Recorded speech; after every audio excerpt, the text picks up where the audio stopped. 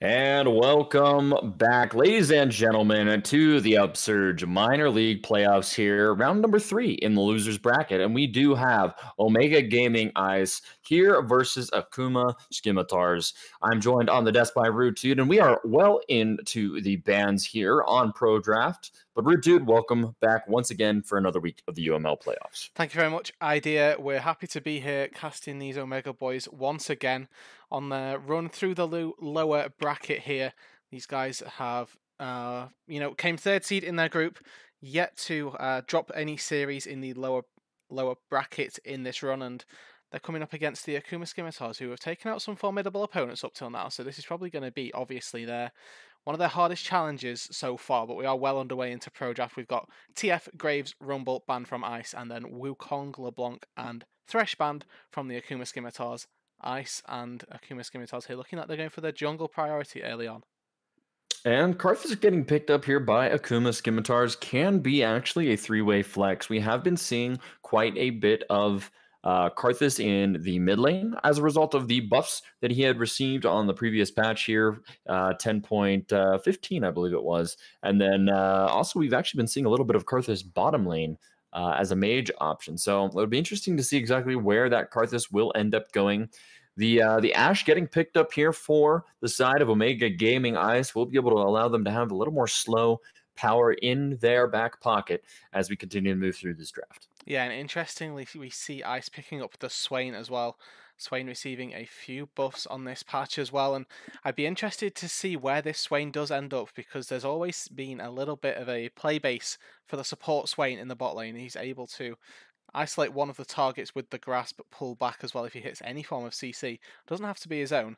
So setting up with an Ash Arrow perchance to connect could be really interesting to see if that interaction does play out. But obviously Swain has seen a lot of play around mid, around top as well, so can't underestimate the power of the Swain as a flex pick. It looks like the Akuma Scimitars are going to pick up Galio as their second pick here, and that pretty much removes all of the flex potential of the Galio that we've seen, because they've picked up the Yuumi as well. So, normally you'd see Galio flexed maybe into support, but with Yuumi picked up, we're pretty certain that the support and the mid lane are both sorted, Yep. and we'll just have to see where this Karthus ends up for Akuma Scimitars. Yeah, it could still be a sent to the jungle role here for Akuma Scimitars. You could also be in that AD role, but I'm going to imagine that they are going to draft themselves something that is more along the lines of a traditional AD carry alongside this Yuumi. We do see the Ezreal ban coming out here from Omega Gaming Ice, which I think is great for them. It does deny the Yuumi Ezreal synergy. And Jarvan 4 picked up here. Rude Dude, I think we've got ourselves a Karthus AD carry. Yes, let's go. Okay, I've been playing this so much in solo queue. It's so strong. And I on any cast that I've been on, I've been hyping up Karthus bot to no end. But in this particular instance, I don't know that I'm a 100% fan of it. Just because the last pick from Akuma has to be so AD heavy on the top side as well, that it becomes really telegraphed and makes this blind pick for Omega quite easy to go for, because they know they're going to be up against an AD champion in the top side, or Akuma Yeah. have to pick something very Yeah, off meta to make it work. I'd like to see Omega Gaming Ice maybe pick up the Ornn here. It does have the ability to kind of add to the scaling prowess of the Corki of the Ashe. Olaf can get a Black Cleaver upgraded at some point in time, but looks like the Kled getting the hover here for the pick for Koros, and it will get locked in. So Kled going to round out this composition, is going to be able to follow up on those Ashe arrows with a little bit of that fast footwork. And Akuma Scimitars, now they have that final counter pick, looking to counter pick this Kled. They have a lot of engage already on their team. I mean, you think about kind of the wombo combo-ness of this composition. Jarvan Galio has been a very, very common combination of jungler and mid laner. Just with Galio being able to come in with the hero's entrance, and there it is. Fiora going to get picked up for a little bit of split push power towards the mid to late game here. It will round out our draft here for game number 1. Yeah, and Fiora, a really nice pick into the Kled as well. Something that we can mention is any of the picks or any of the CC coming through from Kled does become really straightforward for the Fiora to cast her riposte on. Becomes very telegraphed when, obviously, if you have the timings down, you can easily pick up when the Kled will be yoinking you back in. Similarly with his ultimate, the ability to telegraph when that is going to connect and do the CC to you. Makes it easy for you to repost, easy to get some nice trades back in on the Kled. So definitely some potential for outplays on the top side here. We'll have to wait and see though which of these two top laners comes out, because we called it that we'd have a big AD champion out on the top side, and they've drafted well with that with the Fiora. But now their composition sort of has a lot of things, or lacks an identity particularly. You know, they've got Jarvan Galio that really wants to go in, and they've got Karthus to follow up on the engage just with the Requiem if it needs to be. And then they've got this Fiora in the side lane split pushing, which can also actually be benefited from the Karthus Requiem, because if a 1v1 is looking a little bit dicey for Fiora, the Requiem to come down can definitely help out as well. So definitely two different styles of play coming out from these teams, and it is going to be the Swain support as well that we talked about earlier. But we'll have to see. I think, you know, and Rude Dude, I think that at the end of the day, I am going to actually side with Akuma here on their draft. I think that they've definitely drafted themselves a very team fight oriented draft with the core composition that they have with the Jarvan, Galio, Yuumi, and Karthus. Fiora obviously very good in the side wave. You know, she can teleport in on these fights as well. But overall, I mean, Omega Gaming Ice here, they're definitely going to be looking for picks with things like the Ashe, with the Swain here, with the Olaf. Corki obviously can come on in through the back line with the Valkyrie. So I'm looking for Omega Gaming Ice, especially with this Olaf pick in the jungle, to be utilizing some of that early clear speed and early advantage the Olaf will have to be able to get themselves picks in the solo lanes with to kind of like negate the power of this Fiora early on. Yeah, exactly. You know, they need to try and shut it down and keep on top of it before it becomes that split push monster that Fiora really can do. And happy that you brought up the Olaf as well, because the Olaf, or I say the Olaf, is a champion that you'd mentioned really does well in the early game. Obviously, we all know Olaf, this early game jungler, doesn't scale particularly well into the late game, and that's why they've drafted themselves, you know, Ashe, Corki, and Kled and Swain, which all scale really quite well as we get later and later into the game. So we just bring up the in-client draft for you guys so that you know where we are. Obviously, the Olaf, really, whenever I see a team draft Olaf, I'm looking to Supermark in particular here to get at least 2 or 3 dragons in before Akuma are able to respond, and use those dragons as pressure to make a Dragon Soul, and then get themselves that form of win condition as well. Absolutely, and I don't know, it's going to be interesting to see exactly how this is going to turn out here. Obviously, Akuma has drafted themselves a little bit of disengage with Yumi's Lost Chapter, can kind of negate maybe some of the power that Omega Gaming Ice has drafted, where they do kind of just want to run at you. Obviously, Olaf can always pop the Ragnarok to become unstoppable, but he might quickly find himself overextended if Yuumi is available. So I'm going to be looking for them to finding flanks, finding places for the club to come in, either with deep wards, with flanking teleport, things like that, to get themselves kind of a more surprise when these team fights do occur, because I think they're going to need that little extra buff to those fights. Yeah, and I'm not sure that that's I'm going to say that Ice here have got just a really simple run at you comp, right? Because even if in a team fight scenario, let's say the Corki holds onto package really well, and Olaf with the onslaught that Kled provides with his ultimate is able to run in as well. I think that the way that Ice go in is through the front door, you know? We talked about these flanks, but I think that Kled can just press R and escort the team into the back lines of Akuma. And yes, when we look at the comp, they don't particularly have a backline. Their backline consists of Karthus, which is something that they've drafted really well around, because they've spotted this really heavy dive comp from Ice and just gone, well, we'll just not give anything for you to dive onto.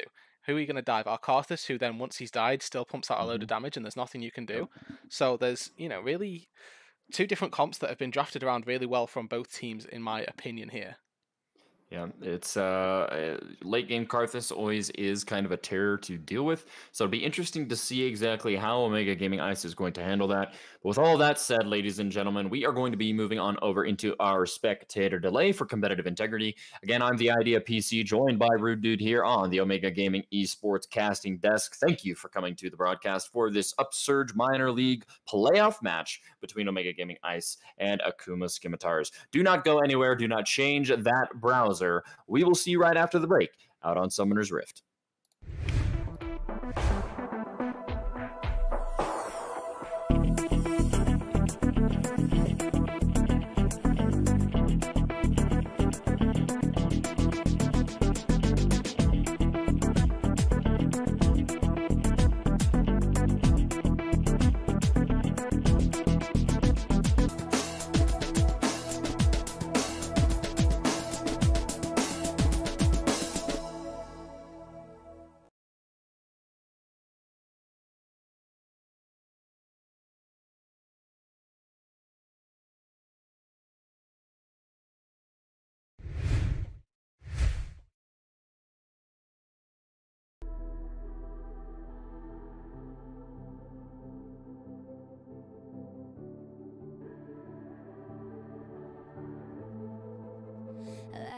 Legends never die when the world is calling you.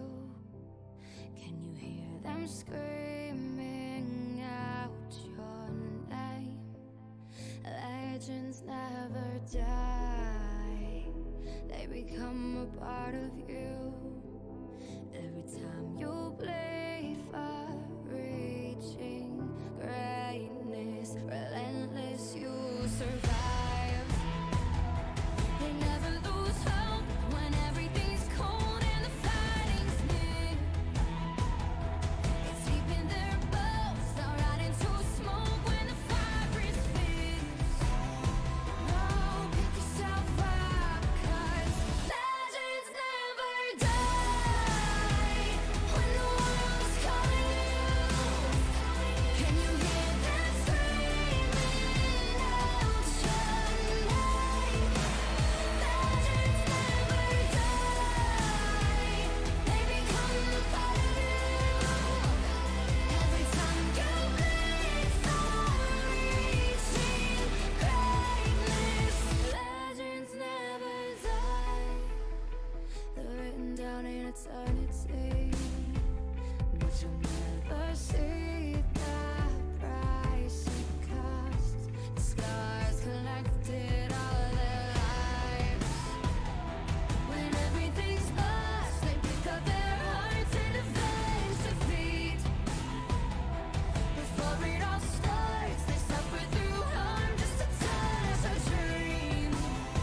Oh, pick yourself up, 'cause legends never die when the world is calling you.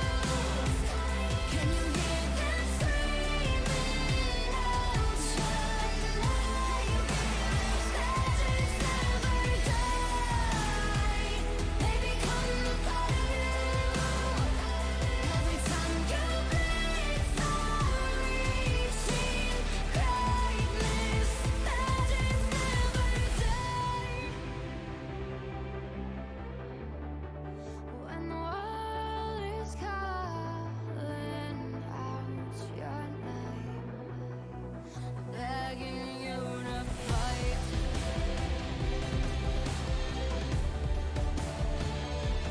Pick yourself up once more. Pick yourself up, 'cause legends never die when the world is calling you.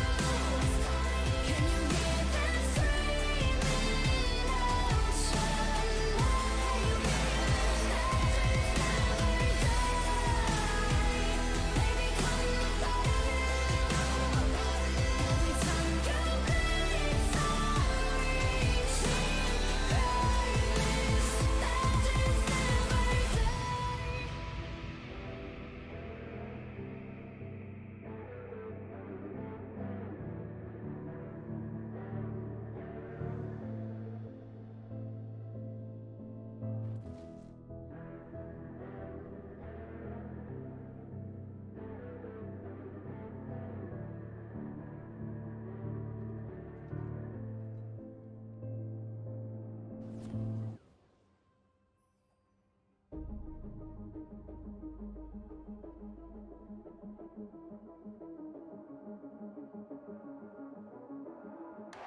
Welcome to the world, no heroes and villains. Welcome to the war, we've only begun. So pick up your weapon and face it.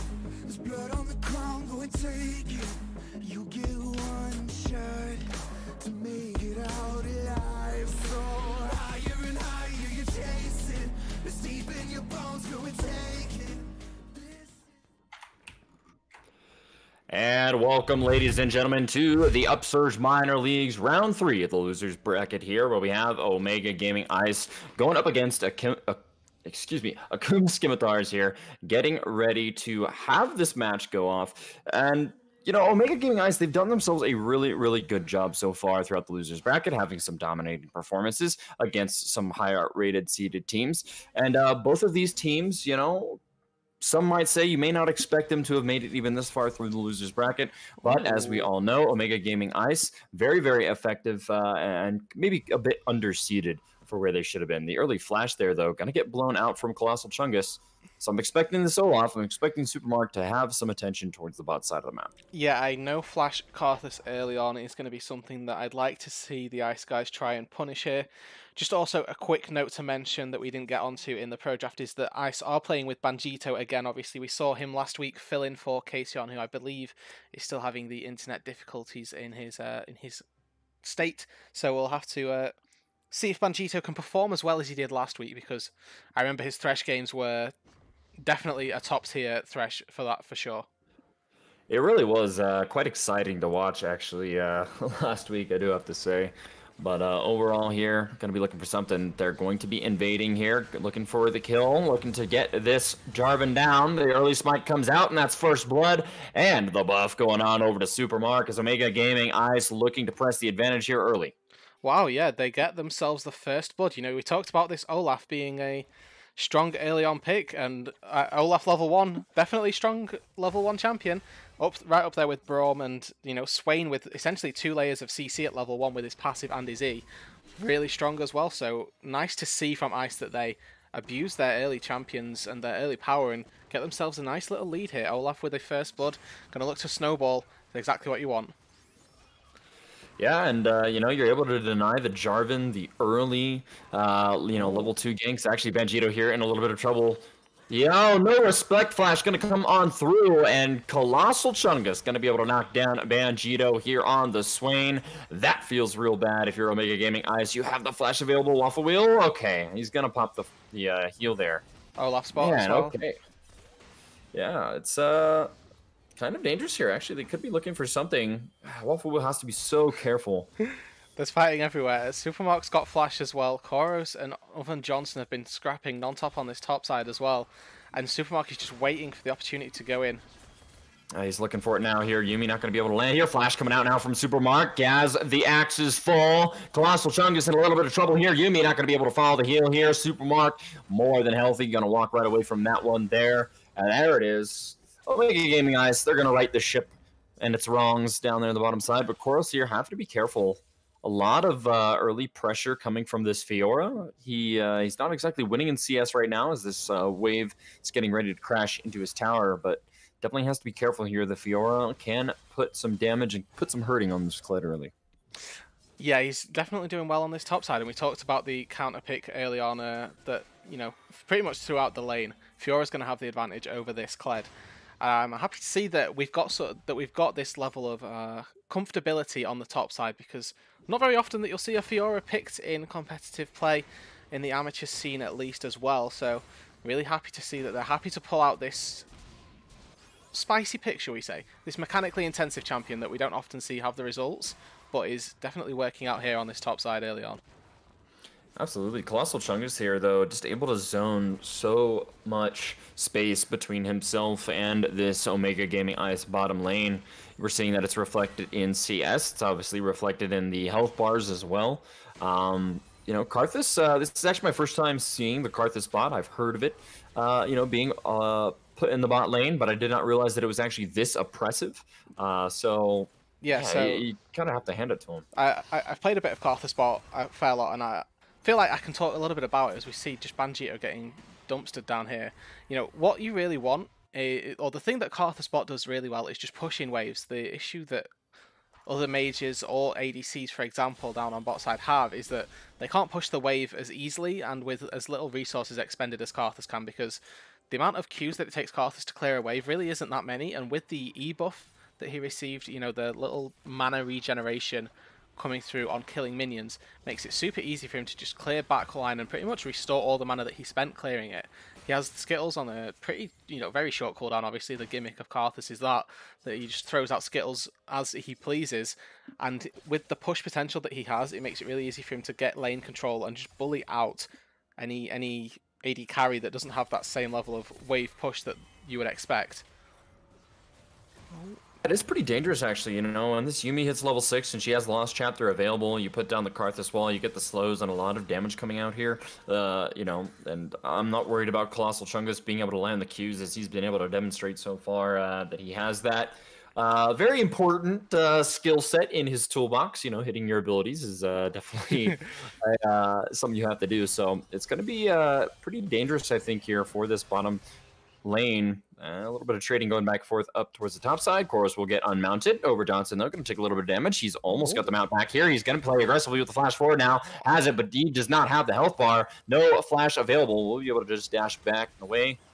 And Chorus there getting a little excited with the remount there, but will not pay for it with his life. Yeah, and if that bear trap on a rip hits, he knows he's got the timing. Oh, it's a fight bot. Very nice there. Colossal Chungus going to go fall down here as Waffle Wheel flashes on forward here to secure himself the kill. Level 6, though, secured here by Chorus. Does have the bear rope on a trap there. Can't quite get the pull. And is going to respect the Fiora and her mobility. Econ, though, in a little bit of trouble here. One more rocket, one more auto, maybe? No, not quite. Flash will go, and he will be saved barely there.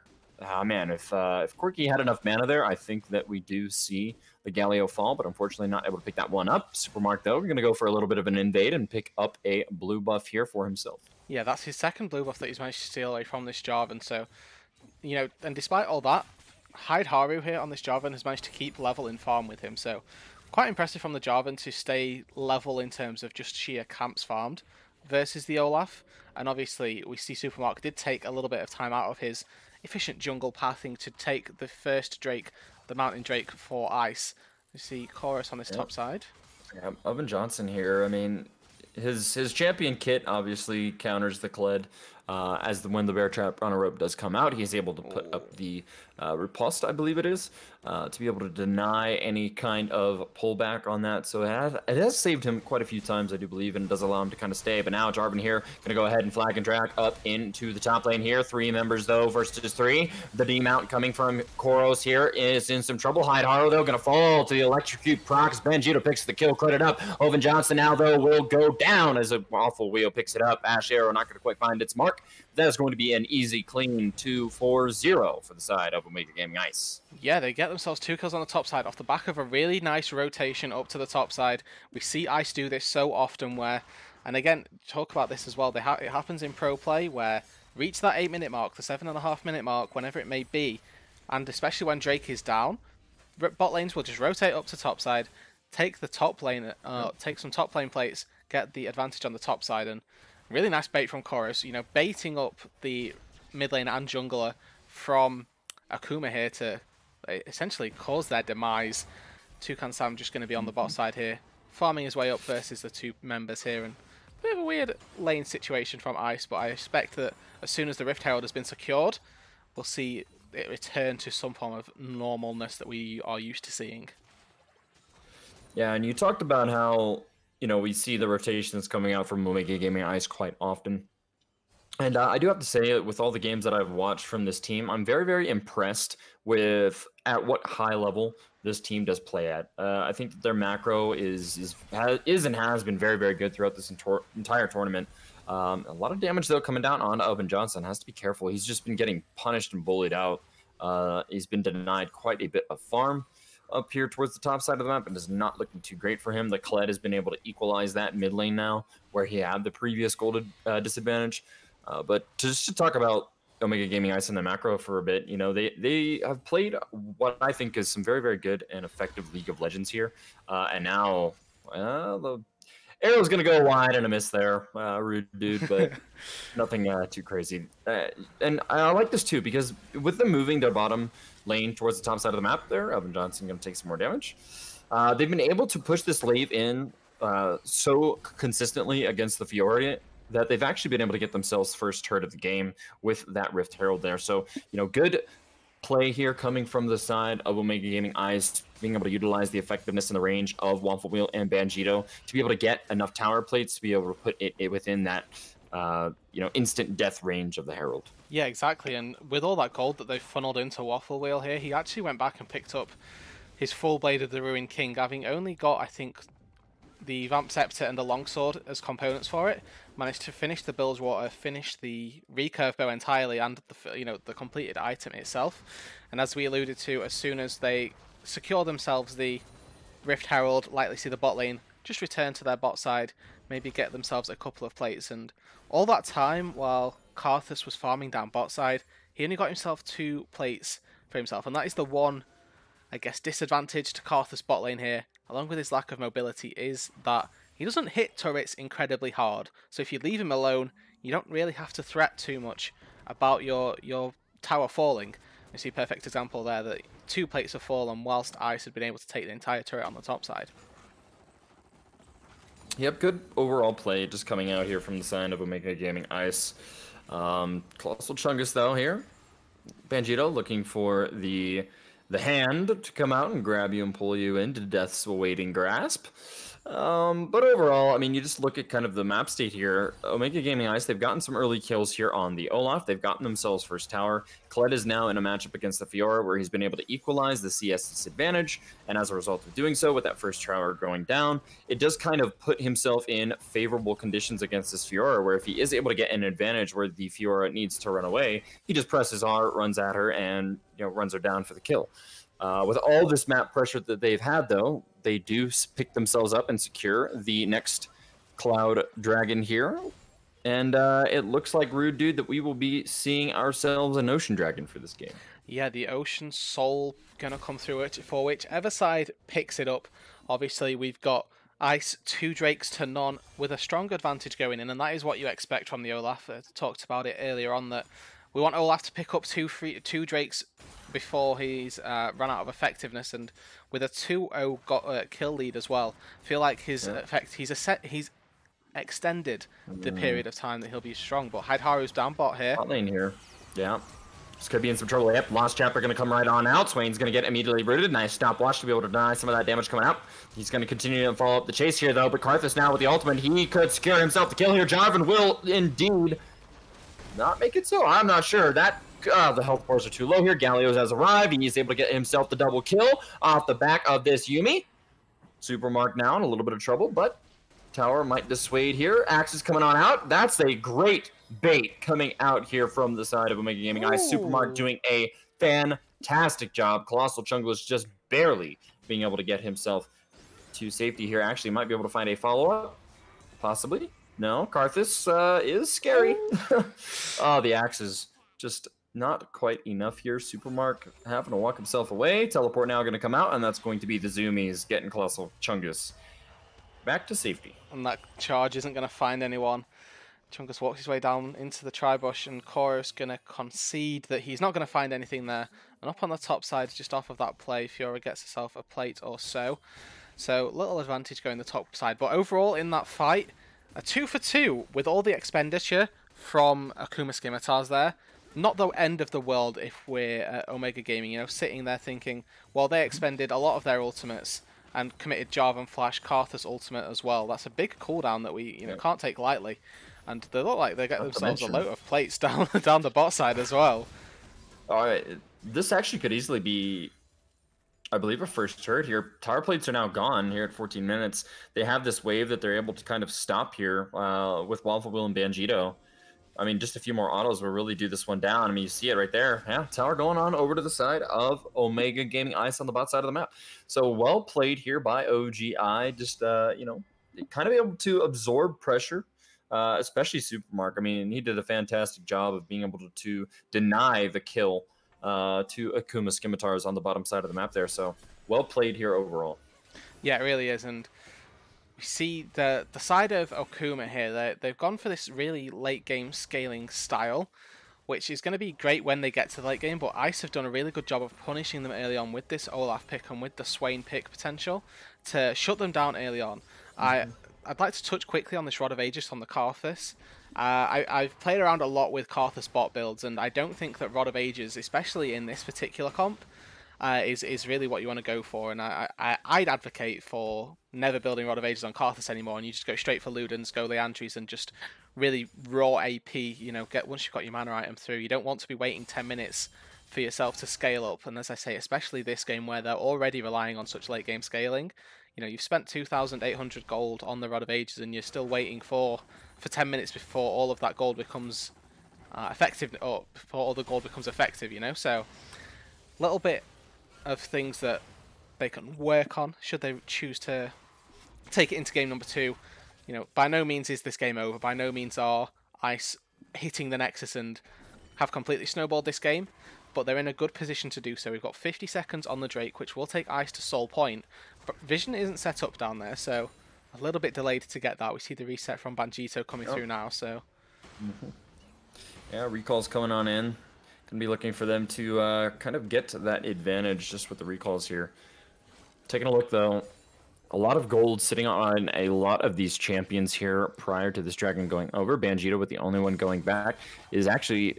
doesn't have enough money for the buy there. Is going to be sitting on kind of some awkward gold there. 1k gold in his pockets.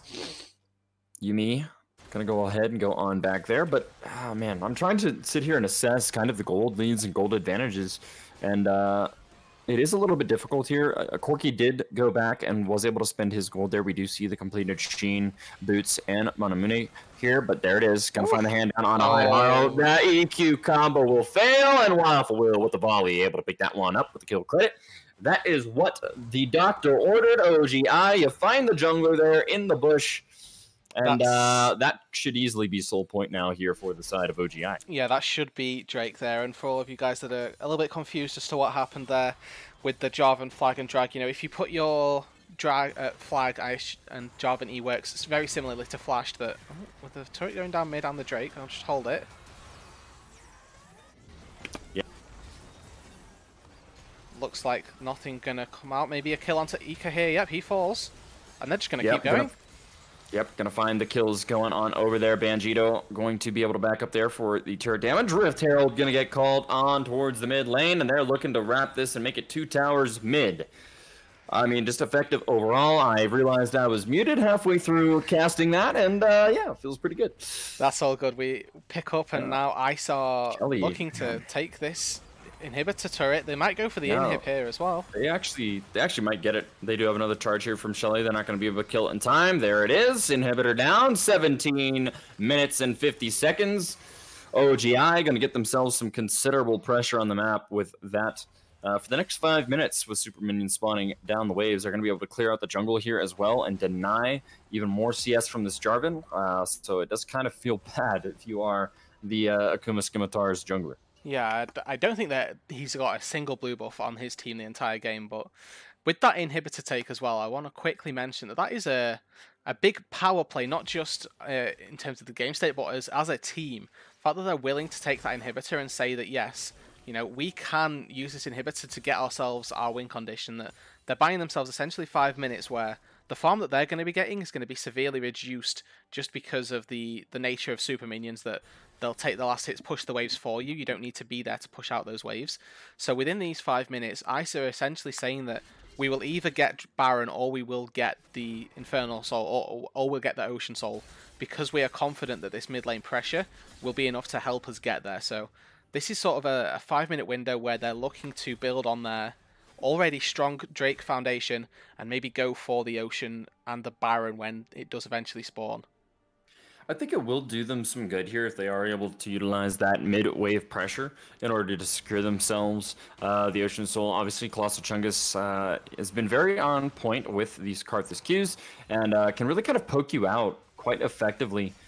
So I'm interested to see, right, if they are able to pick up this Ocean Soul on the side of OGI. You know, you take a bit of Karthus poke, you feel a little bit uncomfortable about the engage or the fight, you can just back off, you can heal, you can regen up and approach it from a different angle. So overall, it's going to be interesting to see which kind of these ideas is going to really work out for them at the end of the day here. Koros, though, is going to get the Bear Trap on a parried here. Now going to go right on in, able to find the knock up there, but Over Johnson with the heals here really is looking quite strong.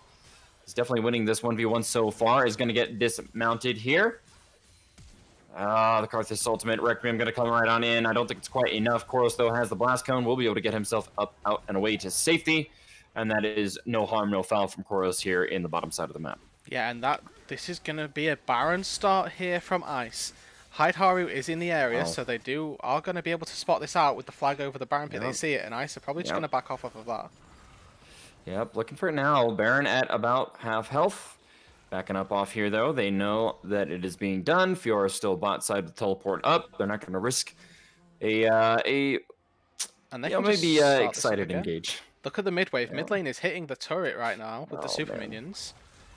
Galio going to be forced to push back here. Ash Arrow not going to quite find its mark there.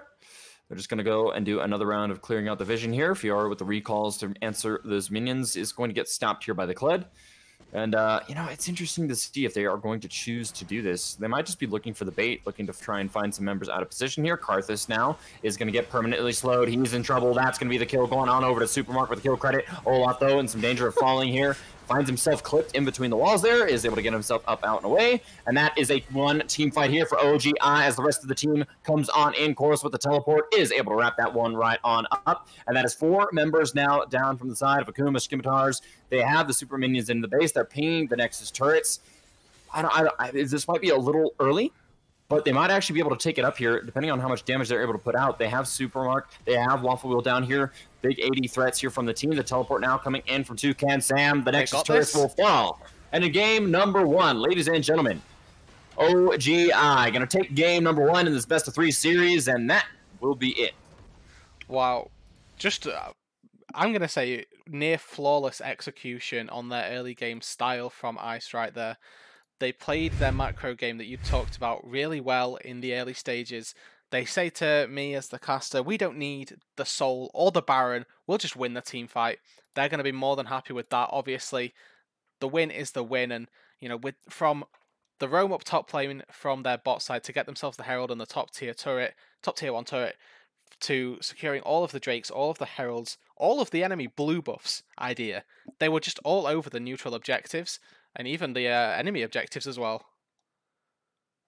Yeah, you just have to hand it to the side of Omega Gaming Ice. They were able to punish that Jarvan early. Obviously, Jarvan is another one of those early game junglers who, prides himself on those level 2 and level 3 ganks with the flag and drag combination to be able to blow flashes, to be able to get his solo lanes advantages that kind of carry them through the laning phase into the mid game. Unfortunately, that was never able to happen, and Jarvan was... Yeah, I don't want to flame, but Jarvan, just because of how much pressure that OGI put into kind of counter jungling and making him useless throughout the game, really did do just that. Made that Jarvan useless, made his impact on the game very negligible. So good play overall from the side of Omega Gaming Ice. Yeah, to echo that, it wasn't that Haidharu was doing anything particularly bad here. It was just that Supermark, the rest of Ice, were permanently in his jungle, permanently able to find advantages, and when you concede a first blood to Olaf, as any champion, even though Jarvan is one of those champions, as you say, that wants to do things early on, you just can't versus a stronger early game Olaf, so really well executed, as we say, from Ice. That is going to be game number 1 going their way. Absolutely, and as we get ourselves ready for game number 2, we will be going on over into a short brief intermission here as we get ready for pro draft and all those other things on the back end. Again, I'm the Idea PC, joined by Rude Dude here on the desk for this Upsurge Minor Leagues playoff match. We will see you right after the break.